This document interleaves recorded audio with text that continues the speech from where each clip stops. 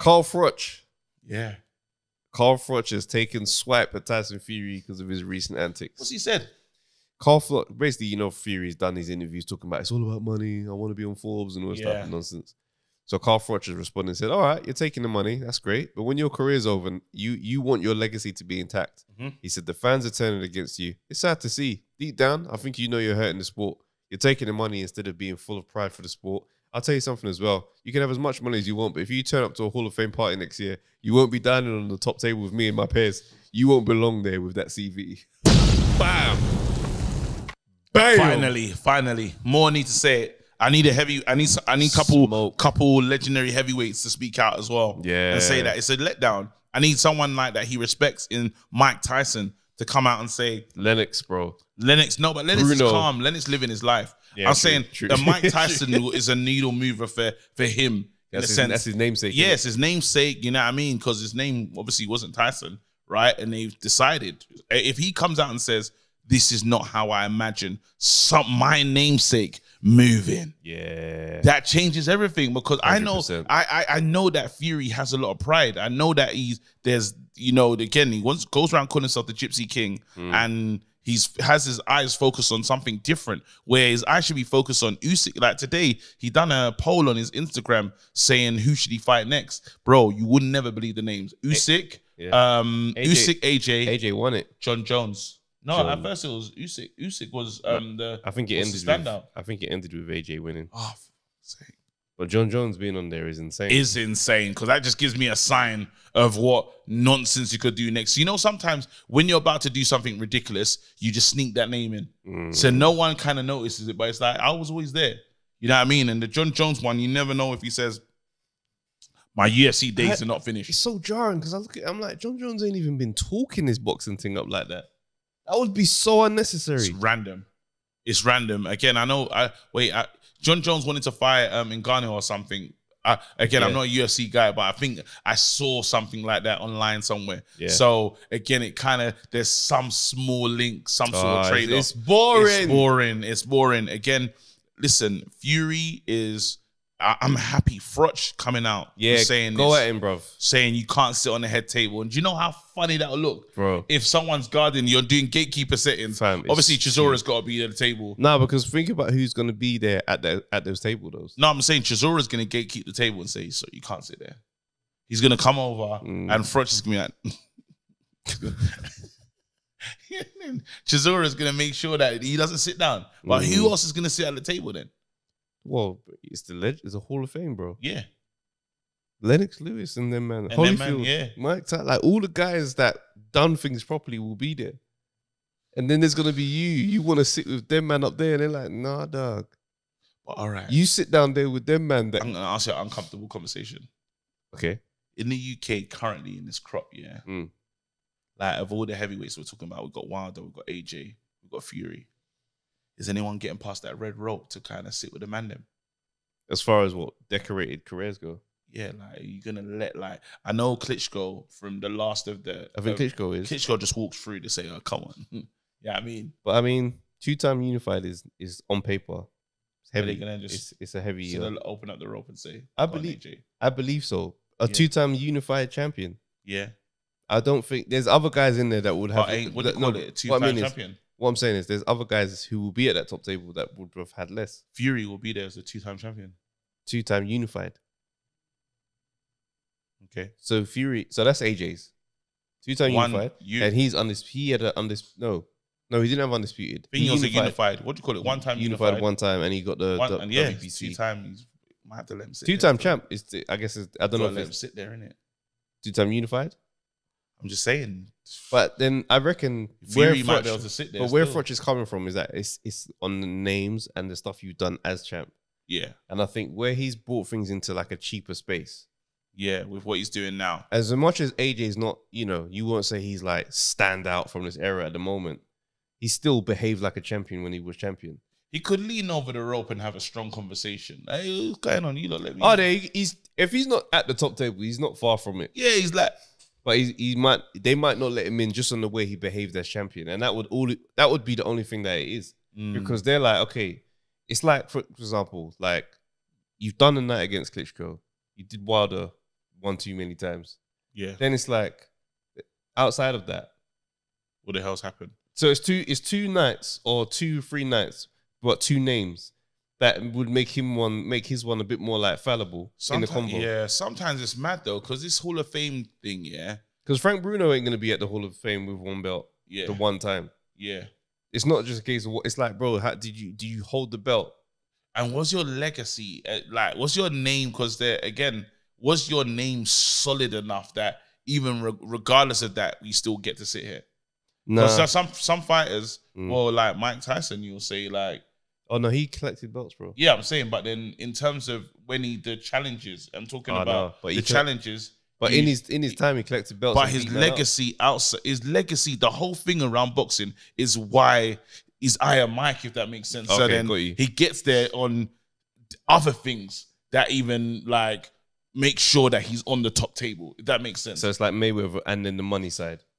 This is what I'm saying. But then, so then AJ to his name would have what he did for British boxing. And he said, let me in. Yeah, open up the road. I brought it back. I done something for this game. Boxing on a Saturday at 10 o'clock. You lot got used to that. You lot got used to that. O2 and that's my thing. You know Wembley stadiums. When you're driving to Heathrow Airport, you see my big picture on Sky. Remember, it was just there. Oh, snap. Yeah, bro. Like you go over the flyover, you'll see me, fam. You know what I'm saying? So again, he was the face of British boxing at one time, and everyone was getting paid off the back of what he was doing. So you have to let man in.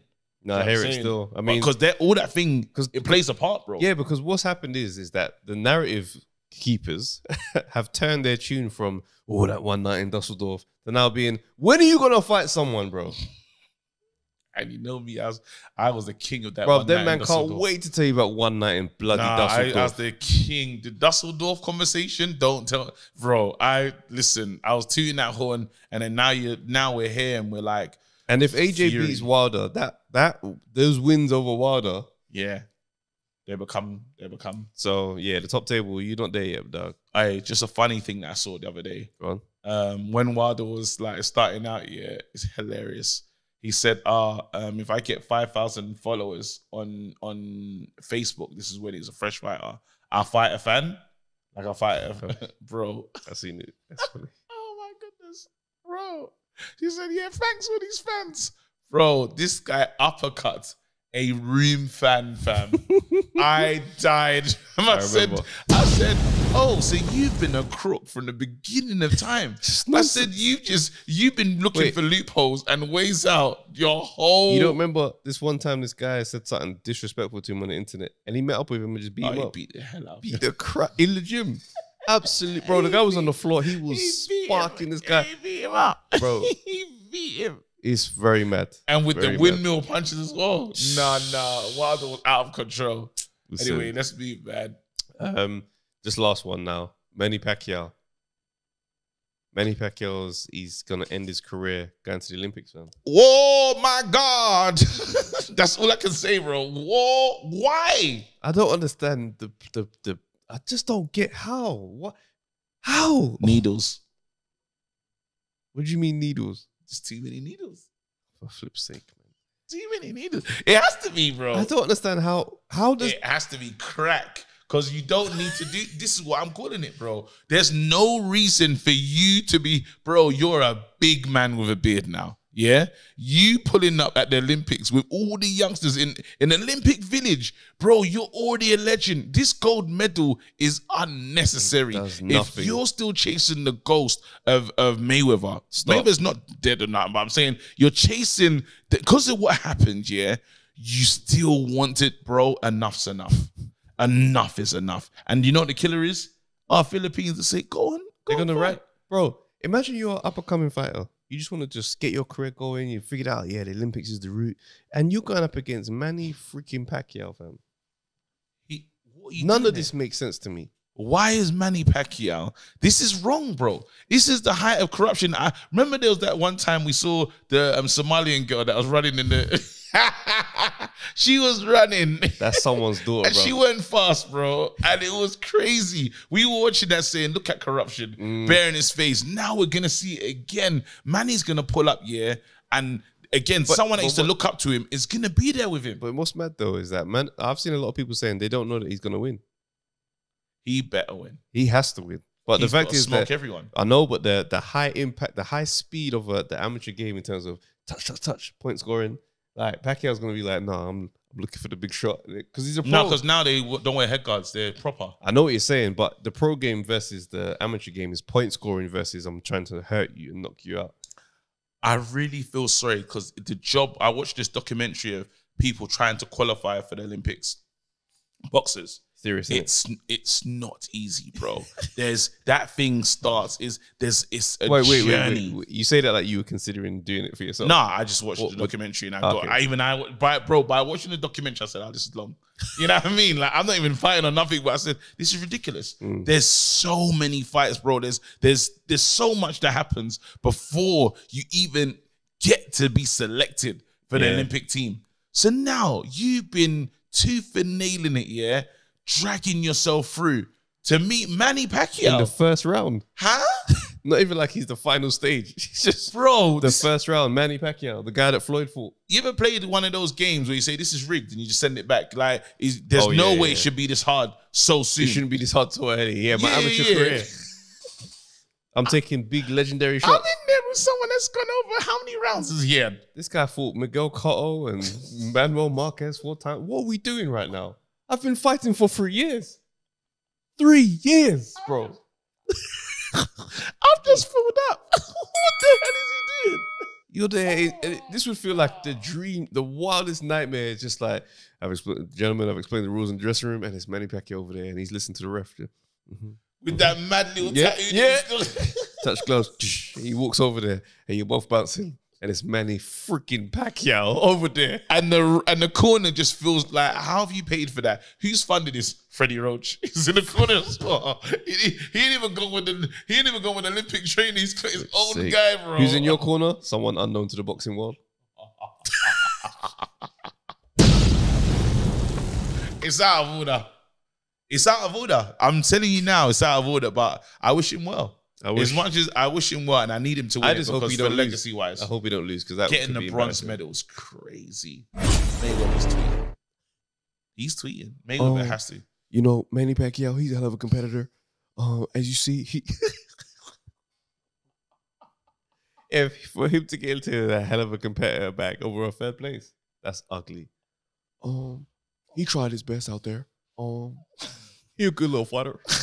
World champions of what? Oh my days. Oh man. Shout out No Allows though, man. We done our thing though, bro. We've come to the end of this audio journey. Come on, man. This is what we do, fam. I hope you guys enjoyed it. Look after yourselves. You know, again, let's shout out the sponsor, bro. Facts. Disturbing London sports every time. Yeah, man. And you lot stay locked in. Wait, there's more content coming from us. Peace.